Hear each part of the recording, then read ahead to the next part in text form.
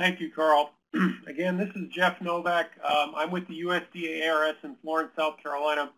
Carl invited me to speak briefly on using biochars to improve carbon sequestration and fertility. To accomplish that task, I've structured a talk where we're very briefly going to look at biochar terminology. We'll talk again very briefly about pyrolytic production, some of the salient features of biochars in terms of their characterization, and then we will hammer some of the uses of biochar to solve South Carolina soil problems. To do that, I have to go back and talk a little bit about the morphology, some of the physical problems that we face, and why would we want to use biochar in these soils as an amendment. We'll then look at two published studies that occurred in a Norfolk soil, and then I was invited to come down to Florida, the sugarcane production place down there, and talk a little bit about adding biochars to a margate, which is one of the soils down there considered for use for sugarcane production. Very briefly, biochar, if you look at Lehman and Joseph's definition, is that it's charred material applied to soils with the intent to improve soil properties. This is a very general terminology, but again, it's hosted here by Lehman and Joseph. Speaking with Kurt Spokus often, we get into the discussion that there are alternate terms used to describe biochar depending upon your scientific background and your bias. The old literature talks about it as charcoal. Organic chemists talk about black carbon. Char is one of the smaller words that I use to refer to biochar. And finally, when you talk to the food science industry, they talk about activated carbon. So speaking with Kurt, he reminds me that this is a continuum, and depending upon who you're talking with, you need to be familiar with all these terms.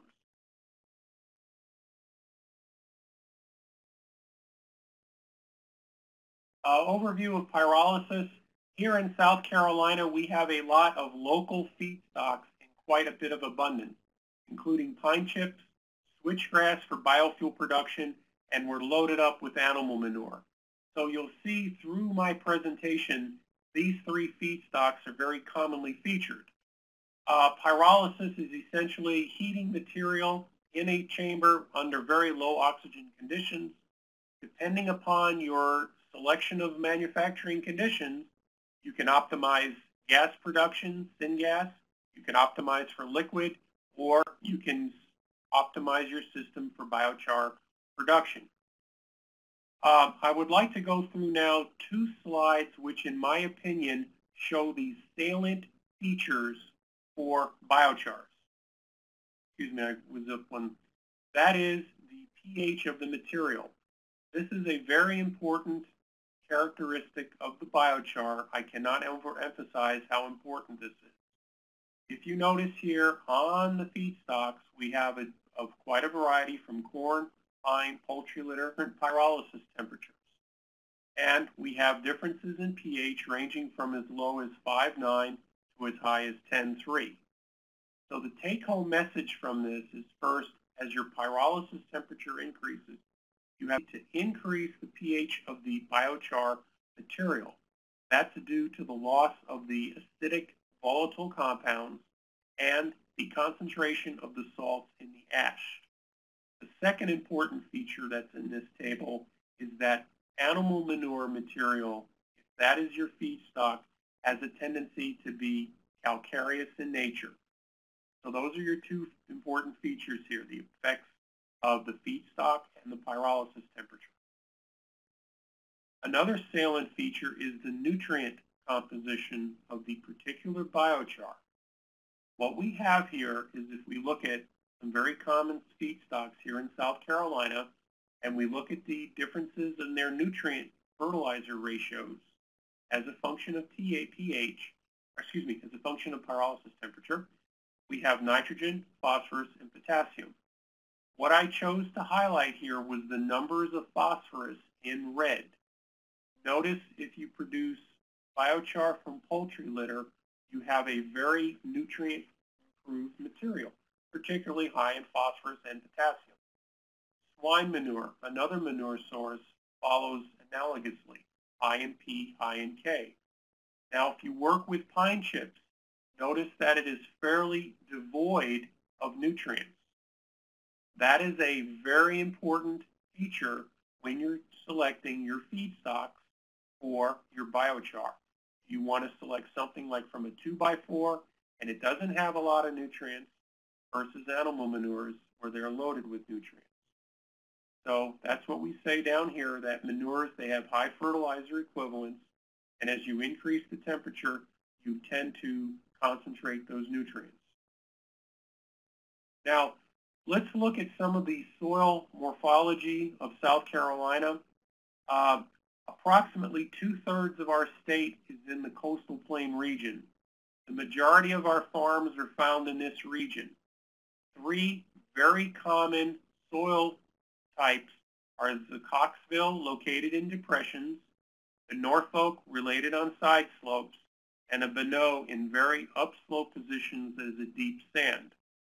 In spite of these conditions, it is commonly that the farmers will plant typical row crops, including corn, soybeans, cotton, wheat, tobacco, sorghum, and an assortment of truck crops. Now, some of our problems that we're faced here in the coastal plain is the first, our soils are between 3 and 5 million years old. Consequently, they are extremely weathered, meaning that they are dominated by kaolinitic clays. We have sandy textures, as you would expect, but also we have low carbon contents, which causes our soils to have a poor ability to retain nutrients and water. If we take a look at some examples of that, we look at a carbon distribution for those three soils that were shown on the previous slide, the Bonneau, the Norfolk, and the Coxville. The Coxville is the poorly drained soil. Notice the carbon content is much higher throughout the profile. But as you look at the Bonneau and the Norfolk, we're dealing with numbers that are fractionary compared to the Coxville. In fact, these numbers in the topsoil can be as low as 0.5 to 0.2% organic carbon. The low carbon content causes some very big problems with our soils. The AP, as we said, does not have a lot of moisture retention capacity. We have fairly thick E horizons, which tend to lose that organic carbon over time. Consequently, these soils compact. They compact to the point where they could bend a 1/2-inch soil probe here. And if you dig a soil pet on, you'll see that that lack of carbon and clay causes the soil to have no structure. This is detrimental for water availability because the roots can only grow here in the AP. They cannot get through the E when it gets hard as cement. So one of our other avenues to work with this is to try to get biochar down in this zone, but that's another lecture. Okay, knowing that the soils have a very poor agronomic performance, a person can ask themselves, can we apply biochar to improve their fertility? This is why we're emphasizing this in this short presentation.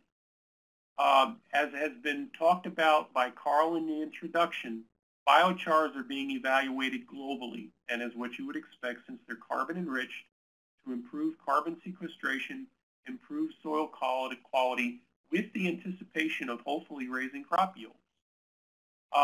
After I've been involved with this for over 8 years now, it is very plain that there are several hundred reports showing both positive and negative influences on soil quality.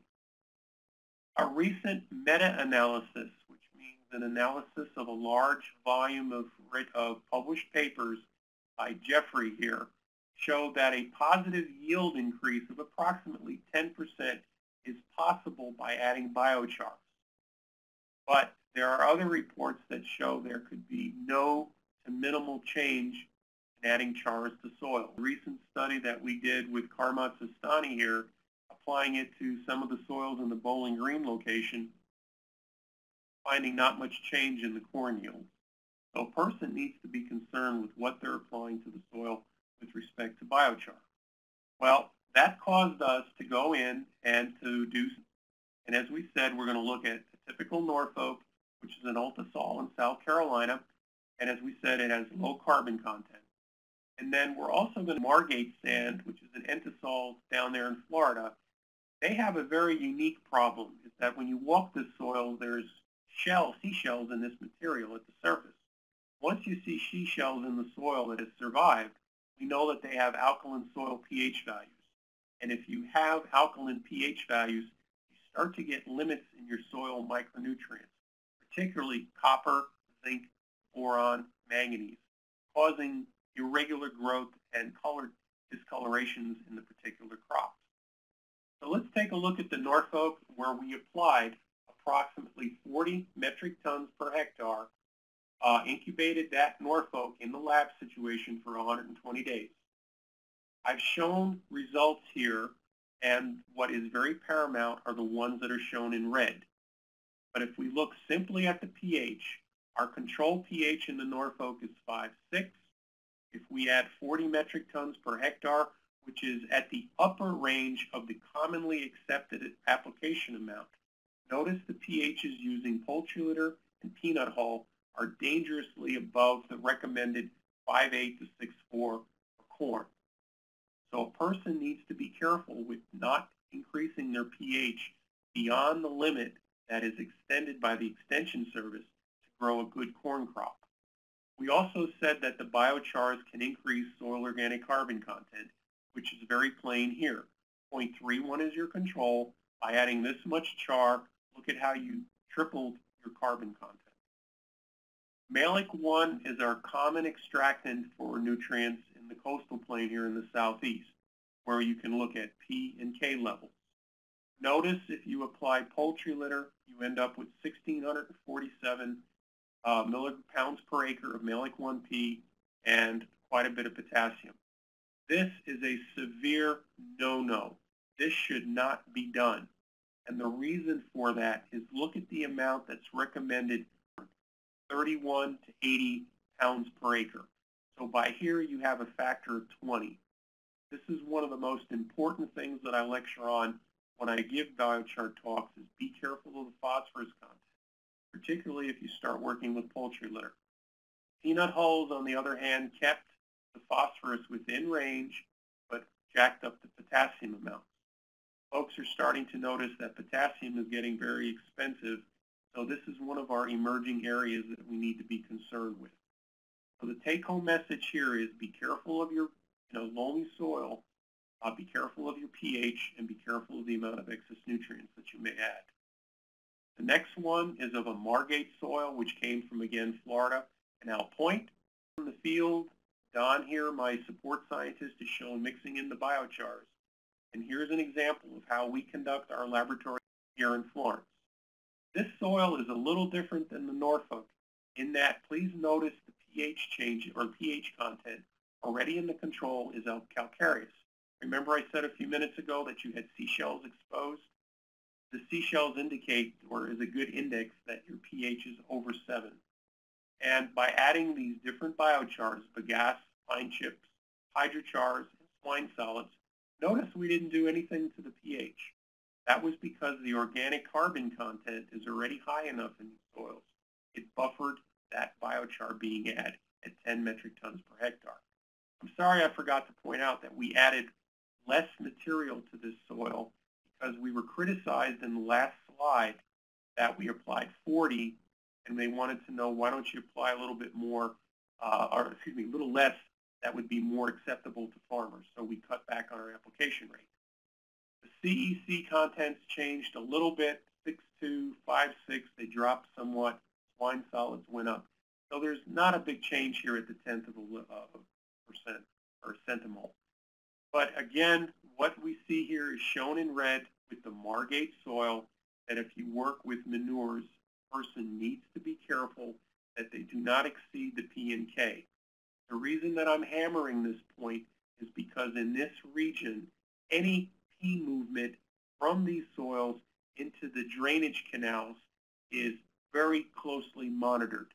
We want to keep this out of the system down there because of the aquatic damage that it may occur.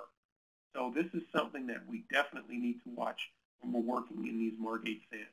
We need to keep this phosphorus down to levels that are balanced for the particular sugarcane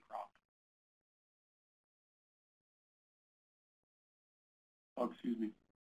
So if we wrap up this a little bit, we find the following. Biochars can improve carbon sequestration because, as you would expect, they're carbon enriched, but they are also can be nutrient poor because of feedstock selection and pyrolysis temperatures. So a person needs to be aware of that. What are you making the chars from, and what's the temperatures that you're making them from? Another important feature is that some of the biochar contain excess plant nutrients and are calcareous. And I don't need to mention to farmers who know that they strive to keep their soil pHs within the optimum limits, make sure that they make use of that fertilizer in an efficient manner. Finally, these findings has led to the realization that not all biochars are effective at improving soil quality